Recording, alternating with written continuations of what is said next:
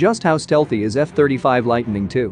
The B-2 bombers flew over MiG-29 undetected in Serbia, and F-22 Raptor flew undetected under F-4 Phantoms near Iran, but no such story regarding F-35's stealth capabilities.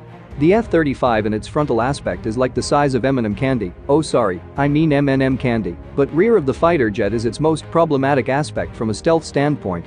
So, what about the rear stealth? It is achieved by edge alignment of the wing and stabilator trailing edges.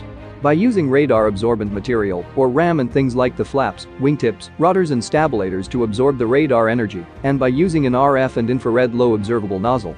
The petals of this nozzle feature chevrons that work to both redirect radar energy away from its source and to shed vortices that causes ambient air to mix quicker with the exhaust plume, reducing its IR signature. But again, the F-35 is less stealthy from the rear than it is from the front.